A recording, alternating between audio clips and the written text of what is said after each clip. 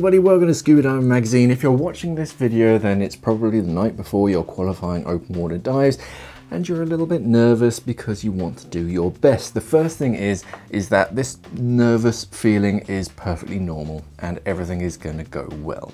Take it nice and easy, enjoy yourself, and keep your eyes and ears open and do your best not to do any of these. The first thing to avoid is panicking. Now, I know it's easy for somebody else to tell you not to panic, but it's very important for you to keep your head on your shoulders, in and out of the water. If you're worried about anything, let your instructor know and talk it through with them. Don't ever hold something in.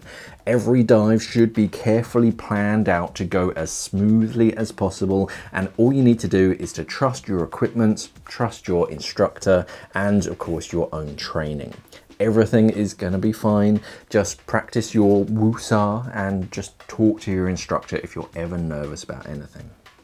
If you don't listen, each open water dive is carefully choreographed. I mean, we actually have slates that tell us which order to do stuff on every single dive. Your instructor is going to give you several briefings before you even touch the water. So listen and try to take it all in. Don't just phase out.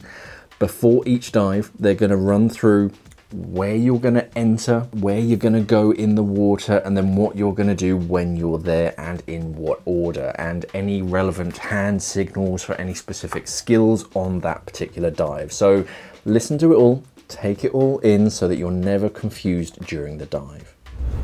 If you don't pay your bills, it's actually one of the written reasons that we can withhold a certification from a student.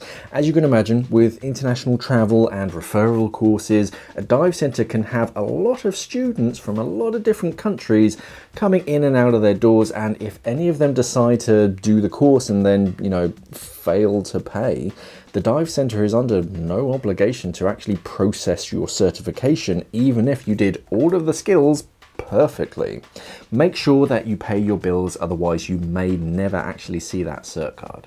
If you hide medical conditions, when you sign up for a scuba course, you'll have a whole bunch of paperwork just placed in front of you to sign everything off, and it's very important that you are completely honest on there. Just because you do have a medical condition that's listed on there, it doesn't necessarily mean that you cannot learn to dive. It usually just means that you need a doctor to sign you off. But it's very important that your instructor knows that so that they can adapt their dive plan accordingly.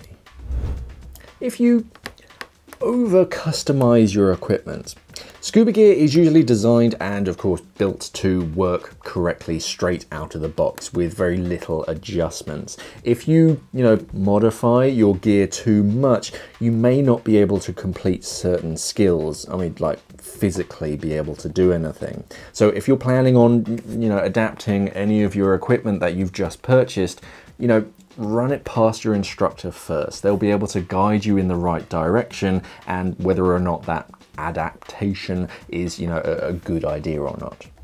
If you simply just don't turn up on time, the entire day is scheduled very, very fervently, and some things just can't wait for little old you, I'm afraid. Weather, the tides, boats, just some things cannot wait, and if you're late, then you will be left behind. So the morning of, allow for traffic, making your morning coffee and all that, loading up and unloading all of your equipment so that you allow yourself plenty of time to arrive before the boat leaves, and that way you won't be left behind. If you cut corners on skills, instructors go through, believe me, a lot of training to look for very specific skills completed in a very specific order and way. If you complete a skill in a kind of weird way, we're just going to ask you to do it again, I'm afraid. So we're going to ask you to do it again like we taught you. If you continue to skip something out, we can't sign you off on that skill, so you're just going to have to try again on another dive. Once you qualify, you can then start getting creative with your skills, but for now, try and stick to, how you were taught. If you rush too much, remember that scuba diving is a chilled out sport. And whilst we are practicing a few, worst case scenarios in your open water dives, remember, we're only practicing. So prepare yourself. And then when you're ready, then complete the skill. You don't have to go on half a lung full of breath because my instructors just told me to perform this skill and, get yourself out of breath because you're rushing. Take your time and do it properly the first time. It will be far easier, and that way we're not gonna, ask you to do it again and now you're even more out of breath. So if someone asks you to perform a skill, ground yourself, get yourself ready, go through it quickly in your mind, and then do that skill.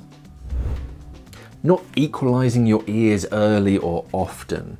If you can't get too far underwater because your ears hurt, then of course you can't complete the course. Certain skills have to be done below a certain depth. The important thing to remember about equalizing your ears is that it has nothing to do with how hard you equalize. If you forget to equalize when you start to go down, you can actually reach a depth where the pressure around you can prevent you from equalizing. So it doesn't matter how hard you equalize, that there's no way you can. So make sure that you start equalizing your ears as soon as your head goes under the water, and then keep continuing to equalize all the way down and you'll be fine. Failing to actually, dive. This is a kind of complicated one, and I have had students like this where they can complete all the required skills for each dive perfectly, but the bit in the middle, the fundamental, just swimming around and moving through the water part, they struggle with. You need to be able to move yourself through the water for us to actually sign you off. It's not just about the skills.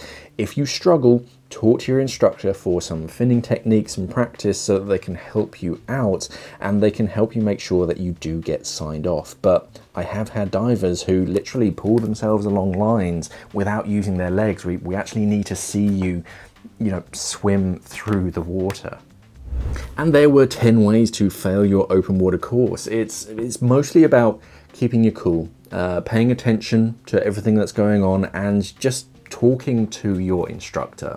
When it comes to your skills, your instructor will usually just make you repeat a skill until you get it right, but don't worry yourself about anything and make sure that you enjoy yourself. These are enjoyable dives. You're doing this all for fun, and it's going to open up so many new adventures for you. And if you want to learn about the best places around the world to go scuba diving or the latest scuba diving equipment, then of course stick around and subscribe to the Scuba Diver Magazine channel.